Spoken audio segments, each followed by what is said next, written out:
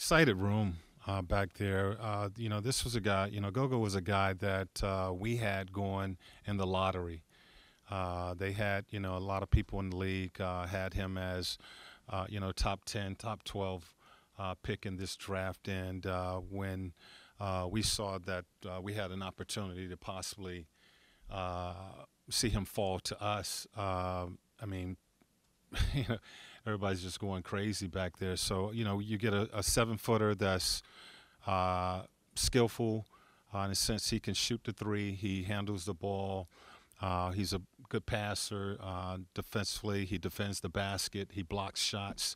A two-way player and a guy who's been playing in a good league professionally, for a couple of years now. So just very excited to, have him be able to get him at 18th pick.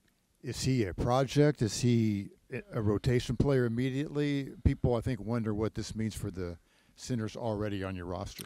Well, I didn't study him because we didn't think that he would fall to us.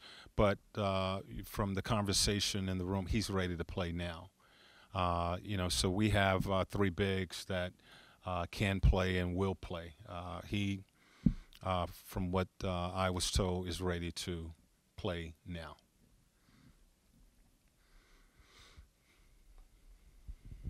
And I know you just said you didn't see much of him yourself, study him, but what can you say about the level of competition that he's faced so far? I mean, he played in the EuroLeague, we know, just recently.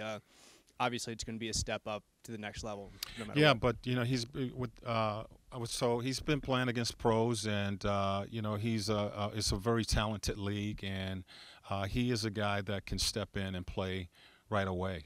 He's not a project. We're not looking at him as a project.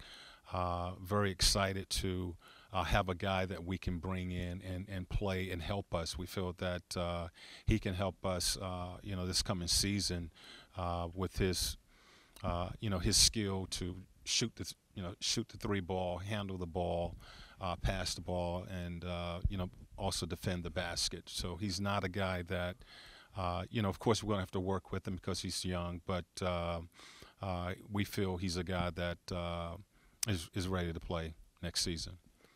Nate, hate to ask you a question, I really do, based on somebody else, but the same guy that's been telling us who's going to get drafted and has been right about every pick so far says Oladipo might not be able to play until January. What do you know about when is Vic supposed to play? I can't answer that. He's doing well. We know that he's doing well, and as far as where he's at in the time frame in which he is going to come back or should be back, I haven't been told that. So for someone else to say that, January or beginning of the season, that's not something that we can answer right now.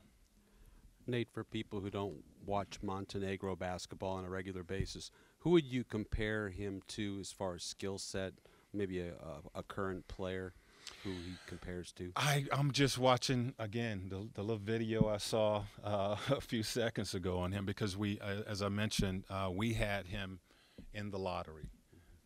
And I wasn't given film on him to study him, but looking at him and listening to our scouts and Kevin and Chad and those guys talk about him, the things that he can do, very similar to Sabonis, a player we currently have, a guy that can step out, shoot the ball, he can handle the ball, he's a good passer.